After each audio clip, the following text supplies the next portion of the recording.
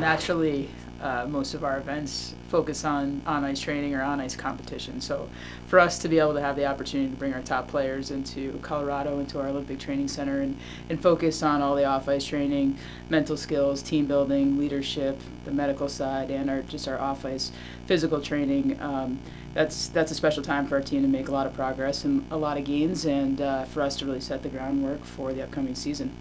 Our culture on our women's national team is all about commitment, accountability, hard work. We've built this program and we'll continue to build this program on those three. We are committed.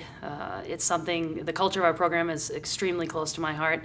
We dial in every time we're doing anything, hold each other accountable, and it's an elite group to be a part of, and it's a group that I'm proud to be a part of every single day.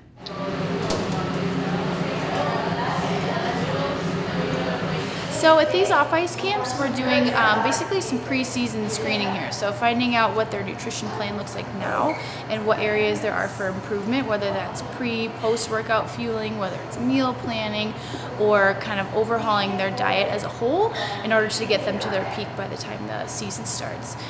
So this cooking class is a great way to get us started talking about meal planning, talking about getting variety in their diet, and just getting them to try some new things. I mean, personally, I kind of get stuck making the same things over and over again, so it's good to expand your horizons a little bit and just make something new and learn little extra techniques.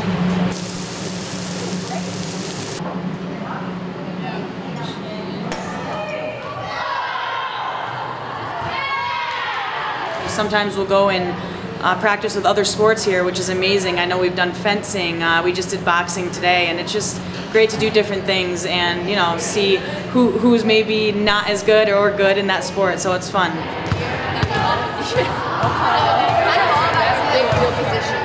Some of the rules. So the one rule is you have to dribble. You can only touch the wheel twice, and then you have to dribble. And then we learned how to dribble. It's easier if you throw the ball in front of you and then go onto it.